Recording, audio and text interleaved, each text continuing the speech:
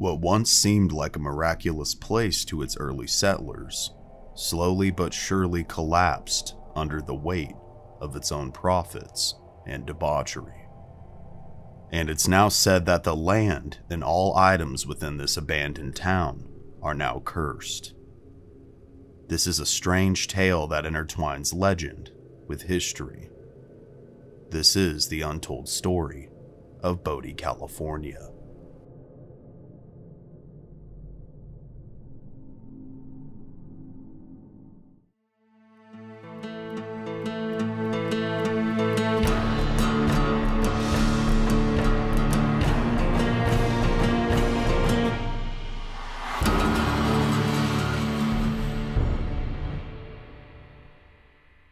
But first, a message from today's sponsor. Today's video is sponsored by Bodie Energy. You ever wonder how you can have enough energy to make it through the workday, work out, and work on a YouTube video? I know I have. That's why I decided to partner with Bodie. They have a ton of flavors to choose from, and Bodie doesn't contain any filler ingredients, or BS. That means no maltodextrin, no artificial dyes. However, Bodie does contain vitamins, amino acids, a nootropic formula, and 150 milligrams of naturally sourced caffeine per scoop to power you through whatever it is you need to do today, without all the jitters and crash of a normal energy drink. It's also made in America, which to me is important. I personally drink Bodie, and I love it, otherwise I wouldn't recommend it to you guys. I urge you to give it a try because really you have nothing to lose. Use the code MYSTERYARCHIVES at bodie.gg to save 10% on your order now. These flavors are amazing and they tend to go fast, so I don't want you to miss out. So please support me by supporting Bodie today.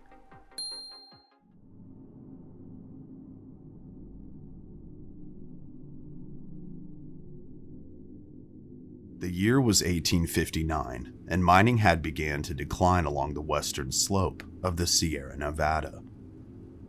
Prospectors in search of riches beyond their wildest dreams began to cross the eastern slope. One such man was named William S. Bodie. During his expedition, Bodie would find gold near a place now known as Bodie Bluff. He would make camp there and continue to take his chances in order to collect his riches. His supplies and food would grow scarce, but his stash of gold nuggets was growing ever larger. Powered by his insatiable love for a better life, Bodie continued on. However, as the year progressed and winter came over the area, he unfortunately would breathe his last breath. Bodie died in a snowstorm that very winter, and would later be discovered by the future inhabitants of the town that would come to bear his name. His story in its own way would manifest within the settlement, even down to its last days. As the search for gold continued, Bodie's gold vein would be rediscovered, and slowly but surely a mine was established, as well as a mill. The year was now 1861, and the town known as Bodie was home to 20 miners. For the next 17 years to come, its population would grow steadily, but it would remain a rather insignificant mining camp, and that was until the mill was sold. Bunker Hill Mine, as it came to be known on the west slope of Bodie Bluff, would change hands several times within the 17 years, until it came into the possession of Standard Mining Company. It was originally sold because the owners of Bunker Hill Mine at the time believed that the well had run dry, so to speak, since their profits and gold discovery had been on a downward trajectory for many years. But after it was sold to Standard, it was as if a miracle had taken place. Just months after the sale, a significant vein of rich gold ore was discovered. Profits as a result rose dramatically. And by 1878, Bodie's population had soared to over 5,000 people. It's estimated that the mine would yield nearly $15 million worth of gold over the next 25 years. Profits that would be worth an estimated $400 million in today's money. Although all seemed to be going great in Bodie, There were many hardships yet in store for the fledgling town and its citizens. The winter of 1878 was particularly savage. It's estimated that over 200 people would lose their lives, either due to exposure, hypothermia, or disease. Others would be taken by fallen timber, and one of several explosions to take place within the mines, as the powder magazine mysteriously ignited. But despite the horror of the winter frost, Bodie continued to grow. People of almost every walk of life would end up there, from miners to gamblers, prostitutes, and businessmen. And by 1879, it had doubled in size to over 10,000 residents. It had added an additional 2,000 buildings, and before long it supported over 30 gold mines, 65 saloons, and untold amounts of brothels, gambling halls, and opium dens. Opposite the brothels, gambling, and opium smoking, the town also had several churches, banks, and schools. 3 breweries within the town worked day and night brewing whiskey in 100-gallon barrels because Bodie seemed to have an insatiable thirst for alcohol. Like a perfect storm, Bodie would soon earn a reputation for violence, lawlessness, and debauchery of every kind. Killings at times were daily events. Robberies, stick-ups, and street fights all became frequent occurrences as well, as the town seemed to turn its back on God and worship its newfound idol, one of gold and profit. It seemed like the good times for those who indulged themselves would never end, but they would. Given Bodie's reputation, it's perhaps not surprising that one little girl, whose family was moving to the mining town, reportedly prayed, "Goodbye, God. We are going to Bodie." For all of its construction, Bodie needed vast amounts of lumber, and the problem was that there were scarce trees in the area. Soon, several businessmen formed the Bodie and Benton Railroad Company in 1881 for the sole purpose of sustaining that appetite for much-needed lumber. However, for the citizens of Bodie, this was not a good decision. In order to maximize profits, the company hired inexpensive Chinese labor, much to the outrage of the locally unemployed. So with a large influx of cheap foreign labor, it soon helped drive the competing labor costs into the ground, not just for the railroad, but for mining as well. This marked the beginning of the end of the town. The boom was over just 1 year later. In 1882, Bodie started to rapidly decline. Prior to 1882, there were no churches within the town, but there were 2 preachers, one Methodist and one Catholic, who held services in their private homes. And despite the town's decline, 2 churches would be built in 1882, one for each of the 2 faiths. However, both would not end up surviving. After the merging of Bodie and the Standard Mining Companies in 1887, the town saw a brief revival in both wealth as well as population, but that too would be short-lived. A series of fires would soon extinguish Bodie for good. In 1892, a fire ravaged much of the business district, further depleting the population. And in 1898, a massive fire broke out and destroyed the once prosperous mill.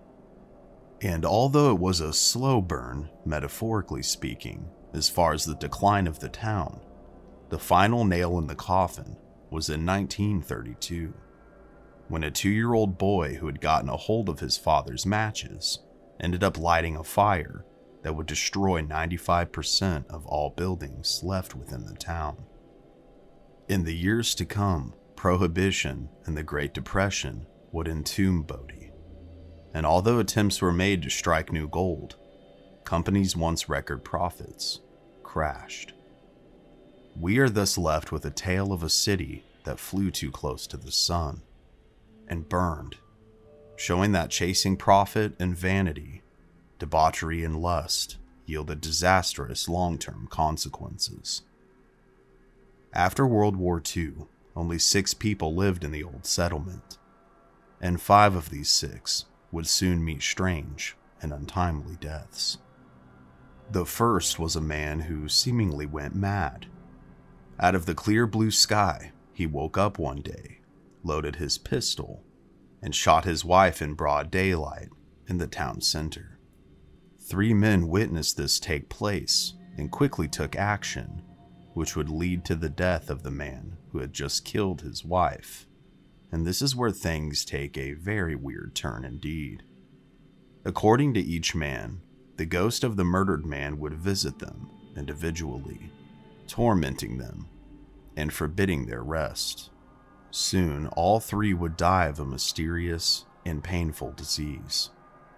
Details on their condition are scarce, but thick and painful boils were said to envelop them, and within a matter of agonizing weeks, they would all perish. But the strange happenings didn't seem to stop with just those 3 men. After this, Bodie truly became a ghost town. By 1962, after years of neglect, it was designated a state historical park by the state of California, and legends about this place seemingly stuck in time. One such legend is known as the Bodie Curse. Supposedly, if visitors take anything from this town, even a pebble, they will forever be cursed with terrible misfortune. One such victim claimed to have been struck with horrible luck and tragedy until they returned an item that they had stolen from a previous visit. And this isn't entirely speculation or superstition, however. The park's own rangers claim it's a real phenomenon. Years ago, they began to keep a log of anyone who would offer to tell them that they were taking something from Bodie. And the logbook also contains pages upon pages of those same people returning those items and claiming the notorious curse. The curse is said to be perpetuated by the ghosts that live there, who guard their riches against thieves as they are still searching for new gold. And despite the park rangers vouching for the happenings, many believe it's nothing more than silly superstition. But I, for one, wouldn't want to be the guy to test this out. There are many places I'd be willing to go to investigate, with Bodie being one of them. But why take the chance of destroying your life for something that wasn't yours to begin with? Another ghostly legend is that of the haunting of the J.S. Kane house at the corner of Green and Park Streets. James Stewart Kane, or J.S. Kane, had arrived in Bodie when he was just 25 years old. Soon after his arrival, he entered the lumber transporting business and soon became a mogul.